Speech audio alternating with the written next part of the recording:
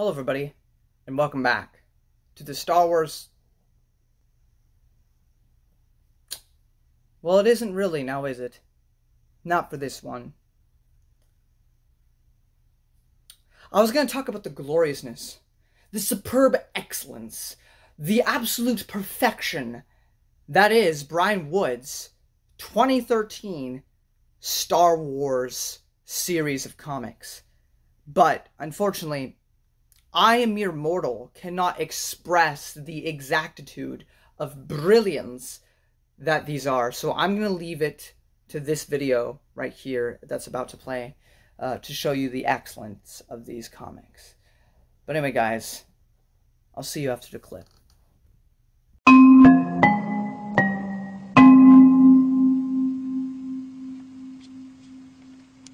Mom, what's wrong with Tucker? Oh, he's been really bloated today. Couldn't have explained it better myself. You get the picture, right? Well, here's the kicker. I only decided to mention these because, you know, they got really nice covers. You got nice art.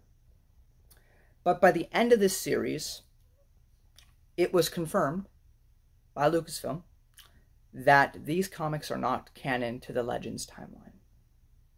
These were made right before the buyout with Disney, and I think everyone pretty much knew that the EU was over. So they said to consider these stories as if the expanded universe never happened.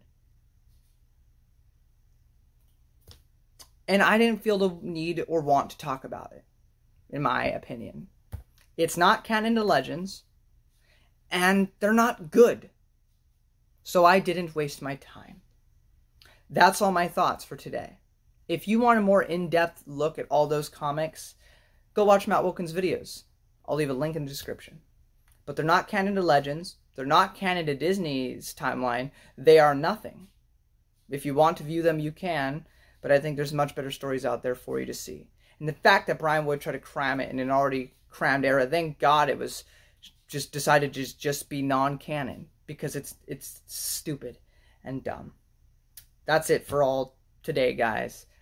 See you in the next video when we get back to actual Star Wars. Till then.